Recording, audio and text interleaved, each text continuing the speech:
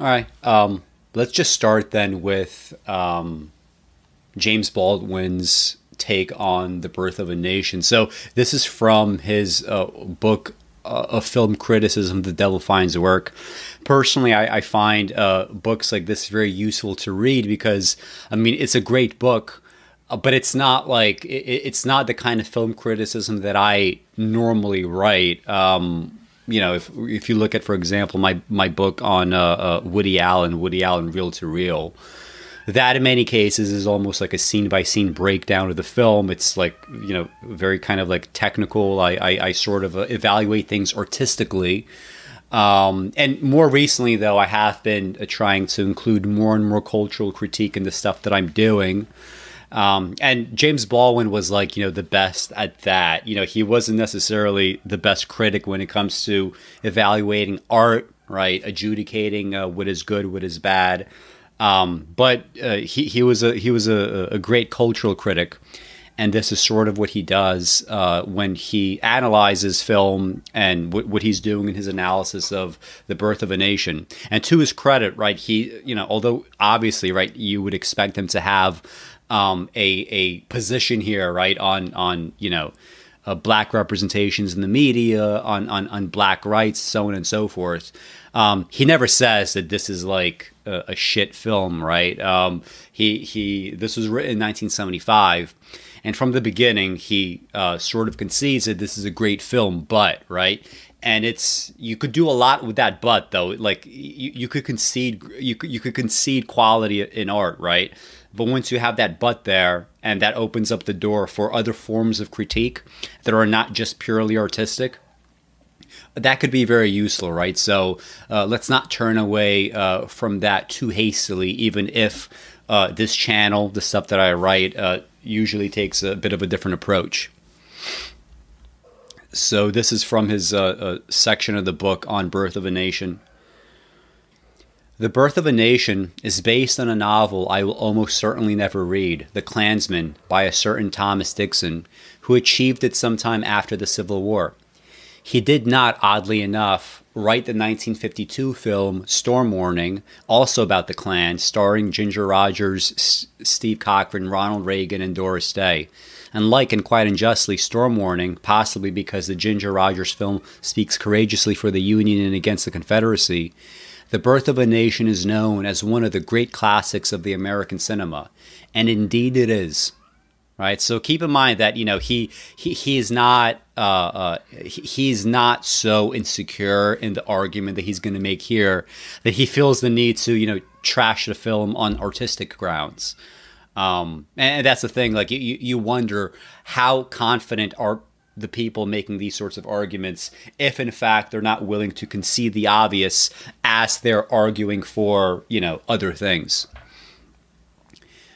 It is impossible to do justice to the story, such story as attempts to make an appearance being immediately submerged by the tidal wave of the plot.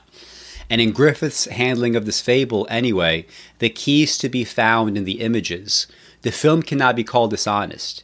It has the Niagara force of an obsession. A story is impelled by the necessity to reveal. The aim of the story is revelation, which means that a story can have nothing, at least not deliberately, to hide. When I was reading this, I was thinking about this sentence, so let's just reread it again, because I'm not so sure that it's true. A story is impelled by the necessity to reveal.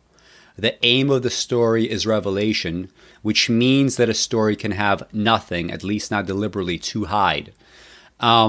So just to like be clear here, the way that he uses the word story versus plot is kind of, I guess it's a little bit similar to what I say when I say things like narrative versus plot, right? I don't say story, because story to me sounds way too much like it just sounds way too much like plot, whereas something like narrative opens up a lot more that you could sort of stuff into it, right? So to me, when I say plot, this is just kind of like, you know, the breakdown, the scene by scene, what actually happens, like in a kind of like almost, you know, physical basis.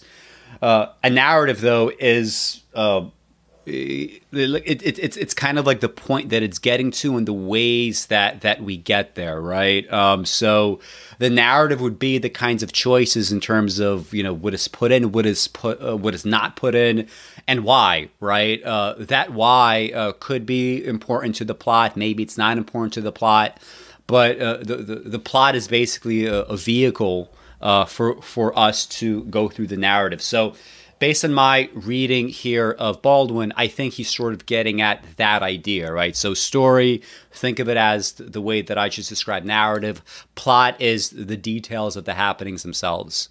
But even so, okay, so he says a story is impelled. So a narrative is impelled by the necessity to reveal. So that part, I think in a tentative way, I could sort of accept that, right? The reason why you would have a novel, right, with a certain kind of narrative, the reason why you would have a poem or a film with a certain kind of narrative is it's because it should be told, right? There is a kind of like, weirdly enough, although we don't want to moralize when it comes to the arts, there is a kind of ought statement there that you know, I think does have some heft, it does have some force, and the ought comes from, you know, it could come from a few places, but personally to me, when I, you know, when I think about like a new essay or a new book or whatever, you know, whatever seems to me like it has the architecture for a story, and it's gonna work well as art, you know, I just go in that direction. So you know, in that sense, like I guess you could say there is a necessity to reveal. The aim of the story is revelation. I sort of agree with that. Ultimately, you want some sort of revelation or communication. There's different words you could use. But this next part, which means that a story can have nothing, at least not deliberately, to hide. Well, actually, you could have some aspects in the narrative to hide, right? Maybe you're just, you know, making certain narrative choices because what you decide to reveal in the plot, let's say you're, I don't know, doing a book about yourself or a character based on yourself, or maybe you're just not comfortable with certain kinds of revelation. You could actually sort of hijack a bit of the narrative simply by the necessity of the plot. All right. So, and you know, it doesn't have to be in the negative sense. It doesn't have to be a hijacking, but I think there's more tension here than Baldwin is giving credit to. This also means that a story resolves nothing. The resolution of a story must occur in us with what we make of the questions with which the story leaves us. A plot, on the other hand, must come to a resolution, prove a point. A plot must answer all the questions which it pretends to pose. And this part, too, I'm also not so sure that I agree with. I mean, there's plenty of things that a narrative, in the kind of wider sense of like narrative, story, whatever that we're talking about, there are certain things that it tries to do and is able to do, and questions that it in fact answers, and questions that are oftentimes are in fact like, yeah, left unanswered. But let's not forget that with like great art, there are oftentimes plenty of answers. Of course, with great art, there's also like this portion that is like left unrevealed, right? Stuff that is you know, up to interpretation, stuff that is not so cut and dry. Even in a great book with a very kind of clear, you know, like if you know, like in a book exactly where the author stands. Even in those situations, like you're going to have individual elements that are sort of left to the imagination. You just have to, right? You can't just spell everything out. But simply because you can't spell everything out in art, we shouldn't take that as somehow like proof, you know, of the idea that in general, like art, you know, merely poses questions, right? Which it's just not true. In the heat of the night, for example, turns on a plot designed to camouflage exceedingly bitter questions. It can be said for the defiant ones that it attempts to tell a story. The book of Job is a story, the proof being that the details of Job's affliction never for an instant obscured Job from our view. This story has no resolution. We end where we began. Everything Job has lost has been returned to him. And yet we are not quite where we began. We do not know what the voice out of the whirlwind will thunder next time. And we know that there will certainly be a next time. Job is not the same, nor are we. Job's story has changed Job forever and illuminated us. By contrast, the elaborate anecdote of Joseph and his brothers turns on a plot, the key to which is that coat of many colors. That coat is meant to blind us to the fact that the anecdote of Joseph and his brothers, so far from being a record of brotherly love and forgiveness, is an absolutely deadly study of fratricide and frustrated, although elaborately disguised, revenge. When Joseph feeds his brothers, it is not an act of love. He could just as easily have let them starve, which they very logically expected him to do. They just as logically expected him to die when they threw him into the pit. Having done the unexpected once, Joseph can do it twice. Here is the brother who was thrown into a pit by you, my brothers, and left alone there to die.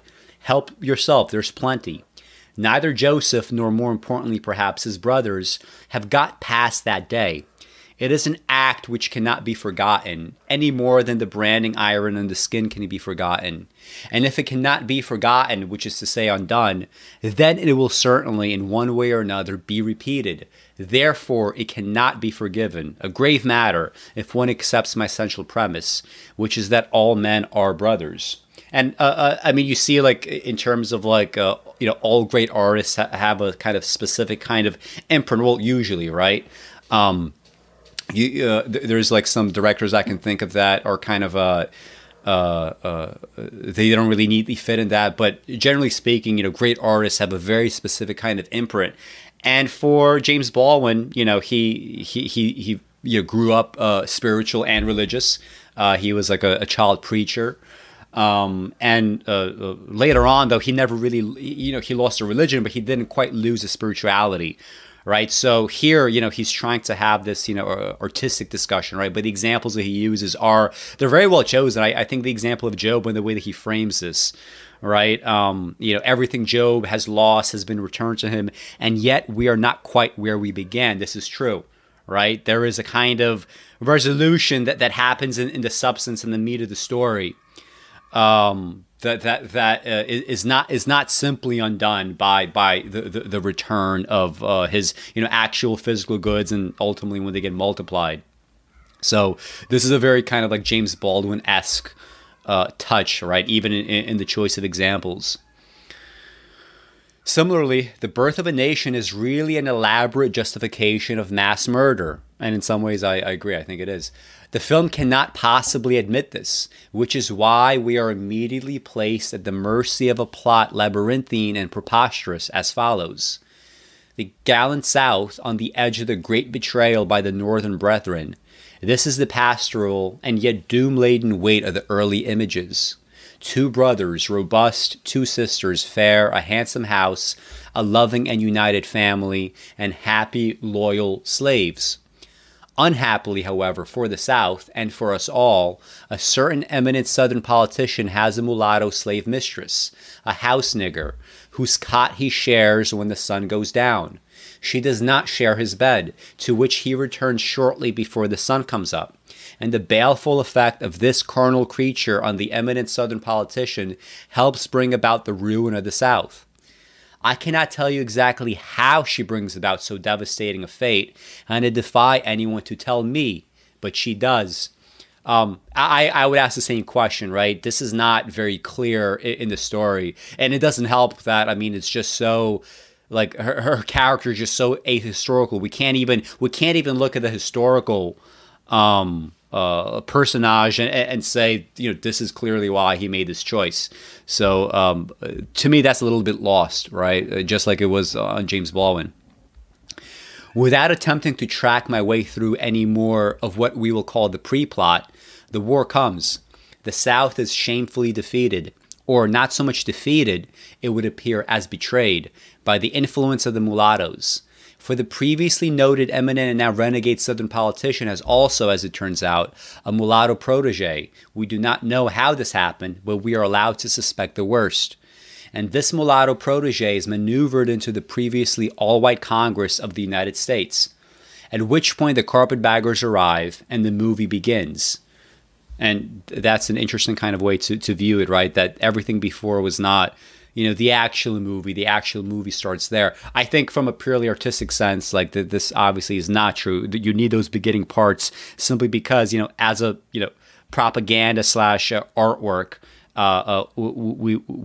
we need to see those Southern characters in a way where we relate to them and we root for them, and ultimately, like, we think they are the victims in all this, because in some ways they are, victimized in the film, right? But that's separate from actual historical observations on the reality of slavery, right? Apart from whatever Griffith was trying to do.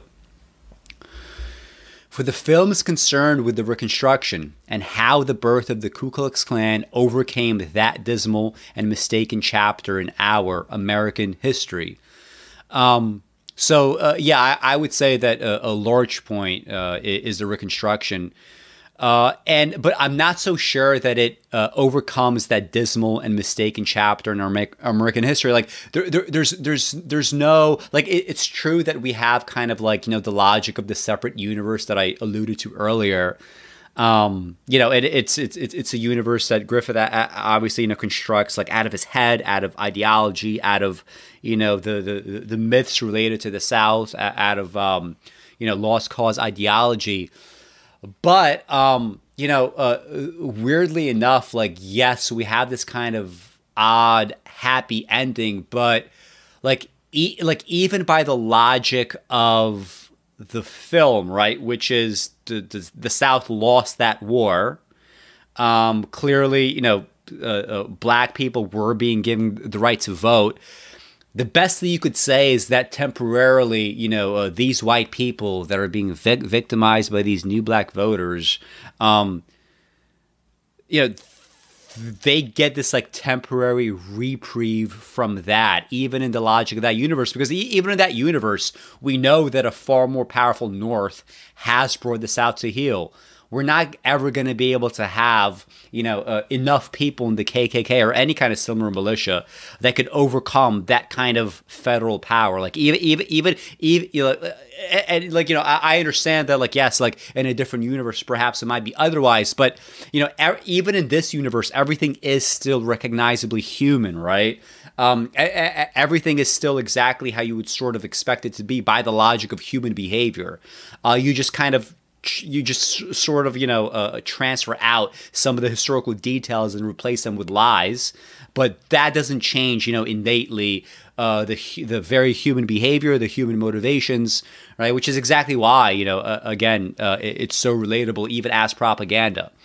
So I'm not so sure that I agree with this part of it, right? Nothing is actually overcome. And, it's one of those things where even if you buy the myth, like this happy ending is kind of an illusion, right? Just like the so-called happy ending in Manhattan, like Woody Allen's Manhattan.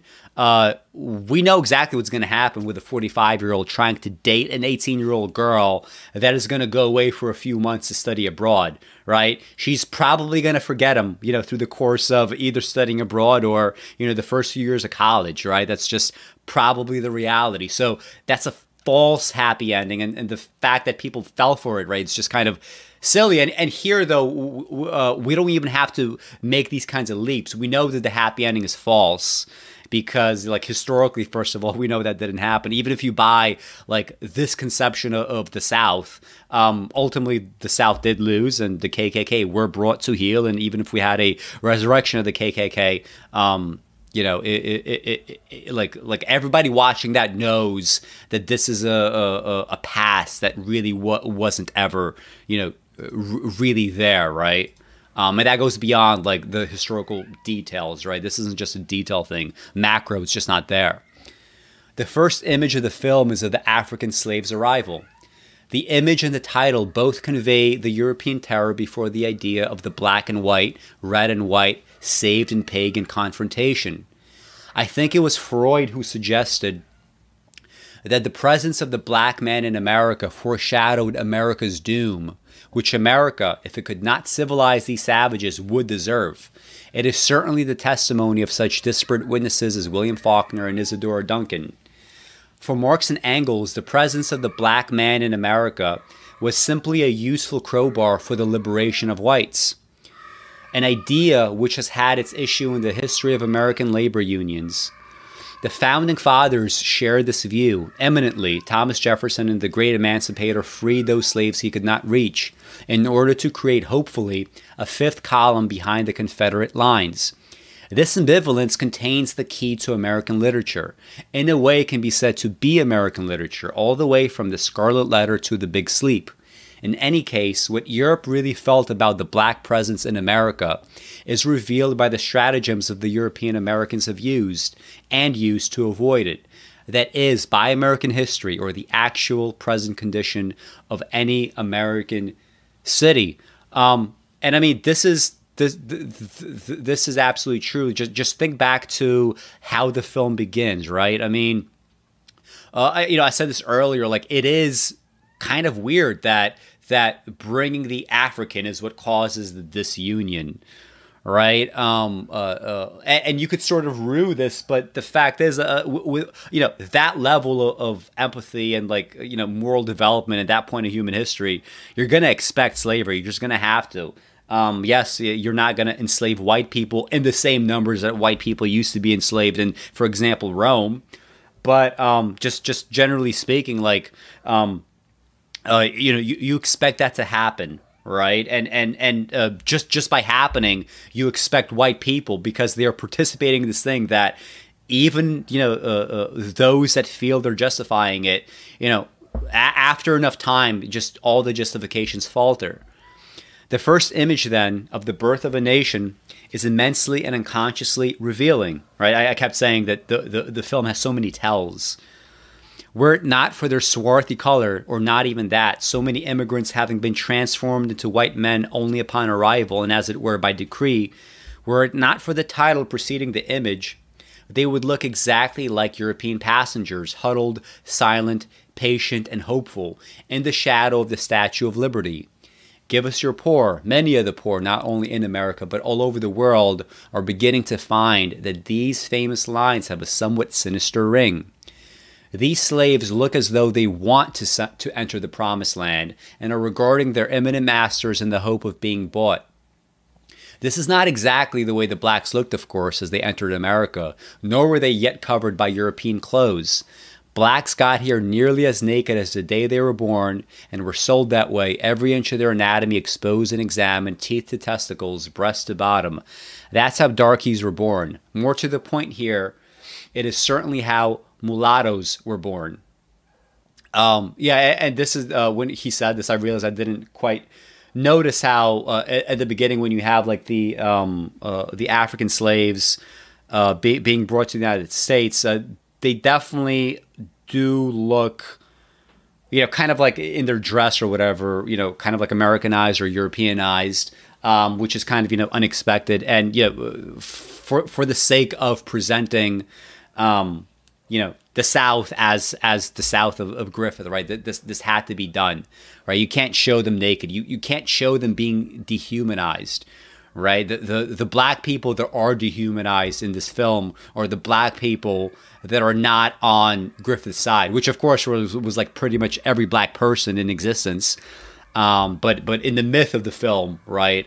It was kind of like supposed to be more so that black and white were in fact in an alliance, if it weren't for those pesky carpetbaggers from the north. For the most striking thing about the merciless plot on which The Birth of a Nation depends is that, although the legend of the nigger controls it the way the day may be controlled by threat of rain, there are really no niggers in it. The plot is entirely controlled by the image of the mulatto, and there are two of them, one male and one female. All the energy of the film is siphoned off into these two dreadful and improbable creatures. It might have made sense, that is, it might have made a story, if these two mulattoes had been related to each other, or to the renegade politician whose wards they are. But no, he seems to have dreamed them up. They are like creatures in a nightmare someone is having, and they are related to each other only by their envy of white people. The renegade politician, I should already have told you, but this is one of the difficulties of trying to follow a plot, is also the heroine's father. This fact brings about his belated enlightenment, the final victory of the Klan, the film's denouement, and a double wedding. So I found this take interesting. So let's just reread this part. It might have made sense, that is, might have made a story if these two mulattoes had been related to each other, right? So we're talking about Austin Stoneman's servant, right, or common law wife. It keeps being implied, right, that they have a sexual relationship there, as well as like the guy that he sort of gives this political power to. But he says, but no, he seems to have dreamed them up. They are like creatures in a nightmare someone is having, and they are related to each other only by their envy of white people, right? So I found that very telling, right? They are like creatures in a nightmare someone is having, right? So going back to this idea of this kind of closed off universe, right? All art in a sense is that, right? Especially great works of art. Even like more kind of limited great works of art as this is. This is like someone's scheming, right? This is someone's dream. This is someone's nightmare. This is someone's something, right? It doesn't belong just to history. It doesn't just belong to the world of facts and everything that can be historically established, right? To the extent that this is a silent film with these like various like tints and all those new techniques, and also like this isn't intentional obviously, but the fact that we have a certain kind of frame rate gives it this kind of like little aspect of like irreality. The fact that, especially here, I mean, some silent films were different. Some were a lot more kind of driven by dialogue, driven by like let's follow what people are saying. But here you have so much room to just kind of fill in the blanks, right? You have to just imagine what people are saying, and you have to filter it kind of like through your own lens, right? So this definitely is someone's nightmare, and it's also kind of like if you were going to use this lens, it's also kind of like your own nightmare, right? It's your own dream sequence. It's what are you giving to these mulattoes, right? As Baldwin calls them. What are you going to imbue them with? I am leaving a great deal out, but in any case, the renegade politician is brought brutally to his senses when his mulatto ward, now a rising congressman, so far forgets himself as to offer himself in marriage to the renegade politician's beautiful daughter, Mrs. Lillian Gish. The clan rides out in fury, making short work of the ruffian and others like him. The niggers are last seen, heads averted and eyes down, returning to their cabins, none of which have been burned, apparently, there being no point in burning empty cabins, and the South rises triumphantly to its feet. It is not clear what happens to the one presumably remaining mulatto, the female. Neither of the two mulattoes had any sexual interest in the other. Given what we see of their charms, this is quite understandable. Both are driven by an idiot's lust for whites, she for the master, he for the maid. They are, at least, thank heaven, heterosexual, due probably to their lack of imagination. Their lust for the whites, however, is of such a nature that it suffers from all the manifestations of historical hatred. And this is not quite so understandable, except in the gaudy light of the film's intention. The film presents us, after all, with the spectacle of a noble people brought to such a pass that even their loyal slaves are subverted. For the sake of the dignity of this temporarily defeated people, and out of a vivid and loving concern for their betrayed and endangered slaves, the violated social order must, at all costs, be reestablished. And it is reestablished by the vision and heroism of the noblest among these noble. The disaster which they must overcome and in future avert has been brought about not through any fault of their own, and not because of any defection among their slaves, but by the weak and misguided among them who have given the mulattoes ideas above their station. Yeah, and I mean, we get this over and over again, right? We get like a class of exploiters, and black people themselves like are never truly put into this situation, right, as the exploiters, because as propaganda, you want to recruit as many people to your side as you can, right? So let's show some happy black people, and let's show the happy black people being subverted, right, in James Baldwin's term. But how did so ungodly a creature as the mulatto enter this Eden, and where did he come from? The film cannot concern itself with this inconvenient and impertinent question any more than can Governor Wallace or the bulk of his confreres, North or South. We need not pursue it except to observe that almost all mulattoes, and especially at that time, were produced by white men, and rarely indeed by an act of love. The mildest possible word is coercion, which is why white men invented the crime of rape with the specific intention and effect of castrating and hanging the nigger. Neither did black men fasten on the word mulatto to describe the issue of their own loins, but white men did as follows. The root of the word mulatto is Spanish, according to the Webster, from mulo, a mule. The word refers to one, a person, one of whose parents is Negro and the other Caucasian or white, and two, popularly, any person with mixed Negro and Caucasian ancestry. A mule is defined as one, the offspring of a donkey and the horse, especially the offspring of a jackass and a mare. Mules are usually sterile. And a further definition, in biology, a hybrid, especially a sterile hybrid, italics mine. The idea of producing a child on condition and under the guarantee that the child cannot reproduce must, after all, be relatively rare, no matter how dim a view one may take of the human race. It argues an extraordinary spiritual condition, or an unspeakable spiritual poverty, to produce a child with the intention of using it to gain a lease on limbo, or failing that on purgatory, to produce a child with the extinction of the child as one's hope of heaven. Mulatto. For the outpost of Christianity, that segment of the race which called itself white, which found itself stranded among the heathen on the North American continent, under the necessity of destroying all evidence of sin, including, if need be, those children who were proof of abandonment to savage heathen passion, and under the absolute necessity of preserving its idea of itself by any means necessary. The use of the word mulatto was by no means inadvertent. It is one of the keys to American history, present and past. Americans are still destroying their own children, and infanticide being but a step away from genocide, not only theirs. If we do not know where the mulatto came from, we certainly know where a multitude went, dispatched by their own fathers, and we know where multitudes are until today, plotting death, plotting life, groaning in the chains in which their fathers have bound them.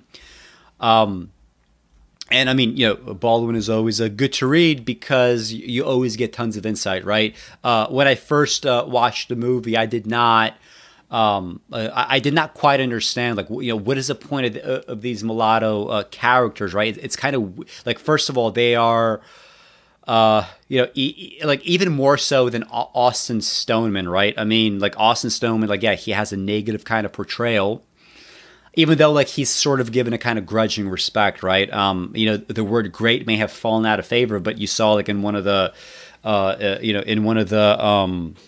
like text cards, like he was called like, the great representative, because I mean, if you're powerful, right, if you're able to get people on your side, right, that is a kind of greatness, like maybe not necessarily the kind of greatness that we would all aspire to, but it is a kind of greatness, and you get this kind of grudging respect. But why is his servant presented in such an over-the-top way, right? What about his new like political ally? Why is he presented such a way? And it is an interesting insight that these two just they don't really interact much at all, right? The two partly black characters, they just don't. They never, to the extent that the politician is like sort of kept from marrying a white woman. Perhaps that's an indication that, in this universe, he doesn't get to marry, period. He doesn't get to have kids. Why? Because just in the back of the head, there's always this idea that, this is like a sterile man, right? He's not able to have children, because he is a mulatto. She's not able to have children because she's a mulatto. Like the children that we see in the film are not, are not the children of Stoneman and his, mistress or his common law wife or his servant, whatever we want to call her. It's a white woman, right? That's his daughter. So I mean, and again, like we're saying that this film has a large number of tells. Like, is this a tell? Like, are we getting into Griffith's psychology by the fact that he chose to play up the fact that the woman is like partly black, or this man is partly black? Like, why do we get this kind of, and like both of them have like an over the top sexuality. They're like, yeah, Gus has, Gus is like kind of like a would be rapist, has that sort of quote unquote renegade officer, right? But other than him, the over-the-top sexuality really does belong to these two other characters, and why, right? And it's kind of like it has no place to spill, right? It has no place to go. Here Baldwin gets this kind of more macro view of, well, it does have a place to go, like in the kind of wider historical sense, right? It's towards the having of children, right, that ultimately get cast off, right? But as partly black, partly white children, they themselves get cast off, and who knows what happens to their children, or if they're ever able to have them, right? We never do get to hear about their descendants, do we? Right? And again, like, what is going on subliminally, right? What exactly is going on, sort of like behind the scenes, as it were.